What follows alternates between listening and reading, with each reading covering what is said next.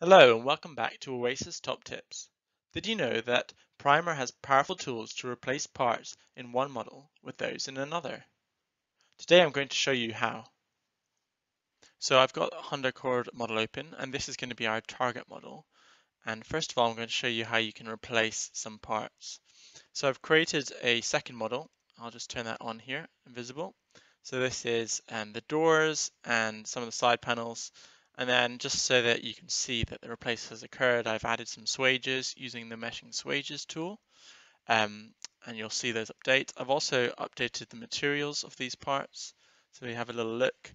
I've changed them to some aluminium just for the sake of having some changes. And then also with the back part, I've given it a new name, and I've also changed the thickness of this one to 1 millimeter. So when we go to the replace tool, you can access that by clicking on part and replace. You'll see three options available to you.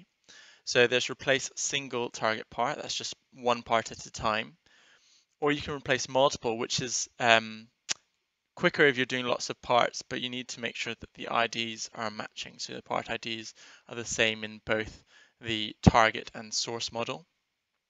The target model is the model that is going to have the parts replaced in, and the source model is the model which contains the parts that you want to be added in. So those are the modified and new parts that you need. So these first two options, replace single and multiple, have some sub options, and they're the same for all of them. So you can tweak how the replace is going to happen. So you can change the renumbering options. By default, it will just go to the highest node and element numbers when a clash occurs. You can also change some of the connection options. So I'll just drag this a bit bigger just so you can see. So we have options for what happens when the connections fail. And then you can change how the mass is assigned. So if the part that is being replaced had some added mass, you can get it to recalculate that or just ignore it or give you any warnings. And then you've got some reattach options. So this is asking if it wants to remake connections, or you can see that if you had shells coating your solids for whatever reason, so you might have some shell loading, then you can actually get the old shells to be deleted and the new shells to be imported.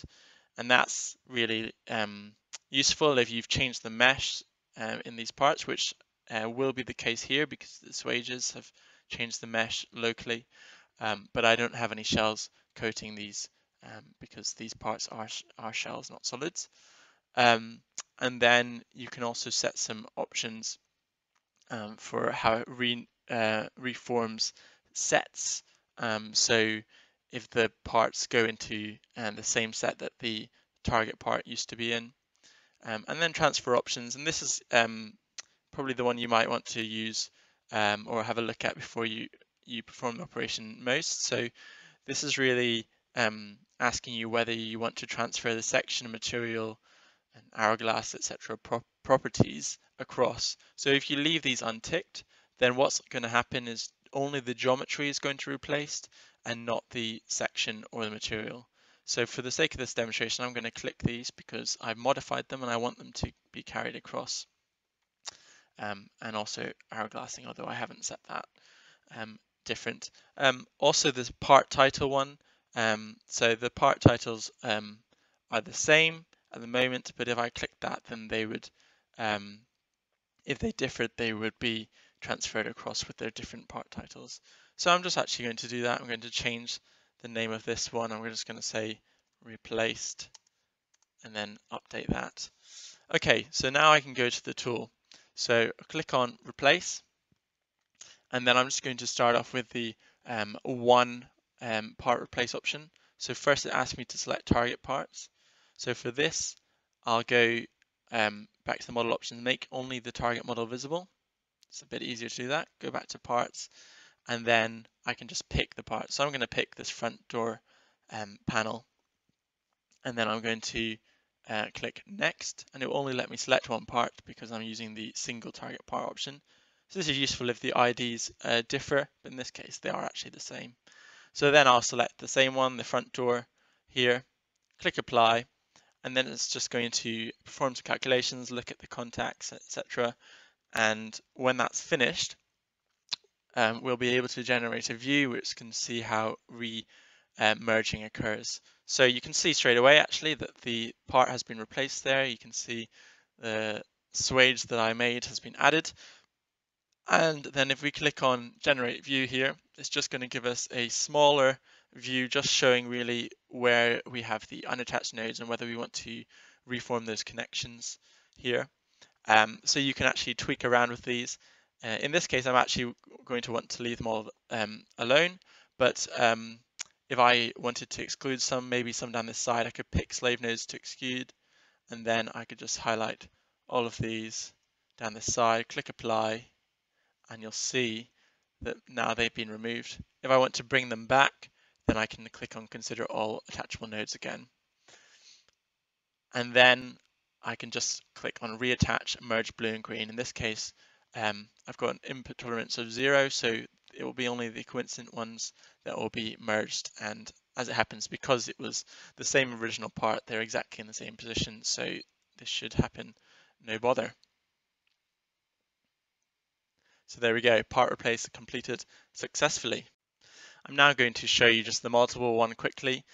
So if I press U to unblank everything, K just to turn back to the original view, and then I can go replace multiple parts matched by ID. So I'll select the target model, and then I'll select the parts that I want. In this case, I've already placed the green door, so I'll just select, click on part here and select the back door and these two side panels. And then I'll click apply, wait for that to complete.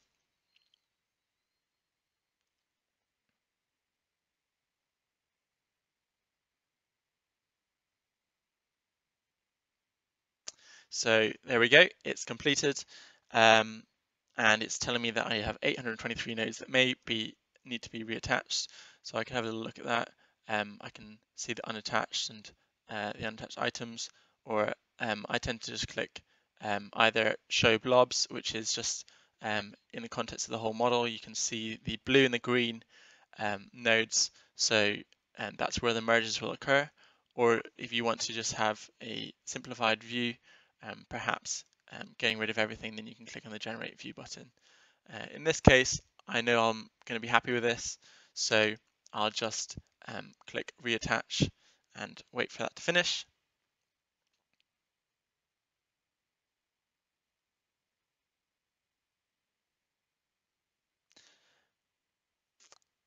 And here it's got some errors occurring.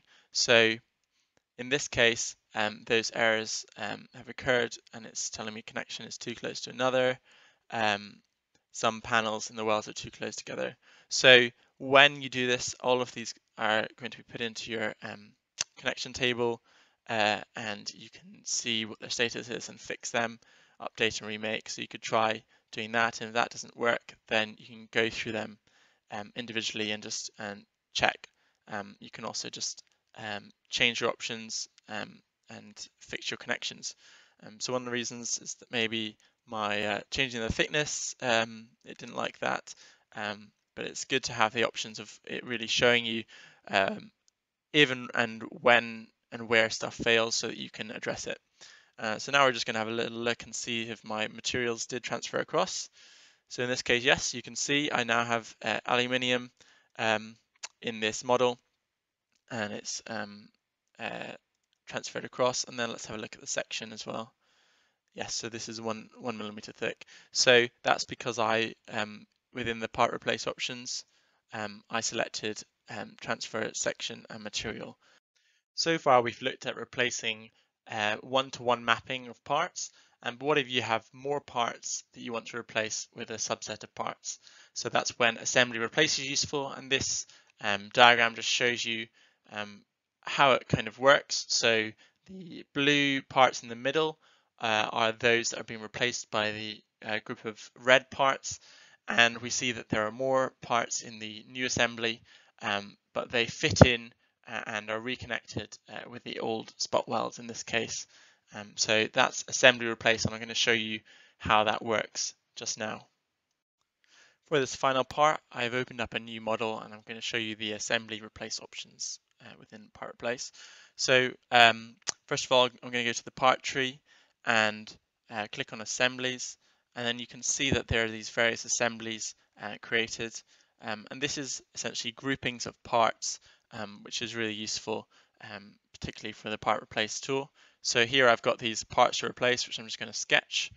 You can see in the front right, we've got these parts to replace in the car, and then if I just turn off the demo model, you can see that we have these new parts as well to replace.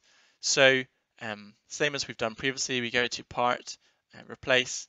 I'm just going to turn on the demo model, and we go to replace part assembly. And this time we have some various options for the connections.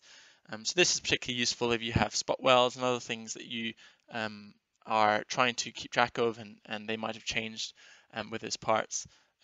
So you might have more parts than you used to have, but the extremities are the same. So you want to reform those connections. So you can choose to keep none, external, keep all. And I'd encourage you, if you're doing an operation like this, to play around with them. Save the model, of course, beforehand, just so that if you make any mistakes, you can revert easily. But there's powerful options here, as well as importing source materials, sections, hourglassing, etc. And you can also ask it to retain those properties from the target part. So you can just replace the target geometry, but not the material or section stuff as before, or you can toggle these on and off.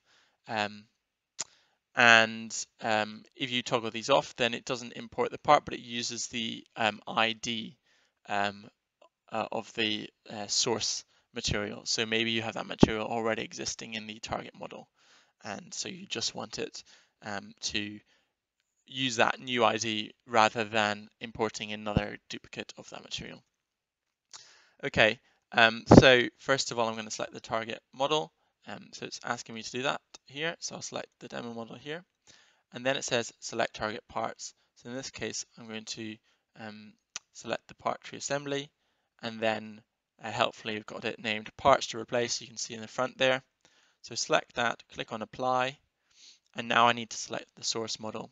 And this source model is basically only the parts that need to be replaced. So it's essentially a slimmed down version of the model, and that's how this works. So it assumes that every part in the source model is to replace the assembly. So click apply, and this will take a little bit of time to complete. It's showing me that there's some connections that I should delete, and some nodes as well. So I'll just delete those, and I'll continue the operation. So it's also told me I've had some relabeling occur. So I can show the blobs here, and then this is when generate view is quite useful. So I'll generate the view, and you can see the connections here. Perhaps if I look maybe at this part, and then here, and turn the mesh on by pressing Y, you can see that the shape of this hole has changed. And so it used to have these blue nodes, and now it's got these green nodes. And so that nodal rigid body will need to be updated.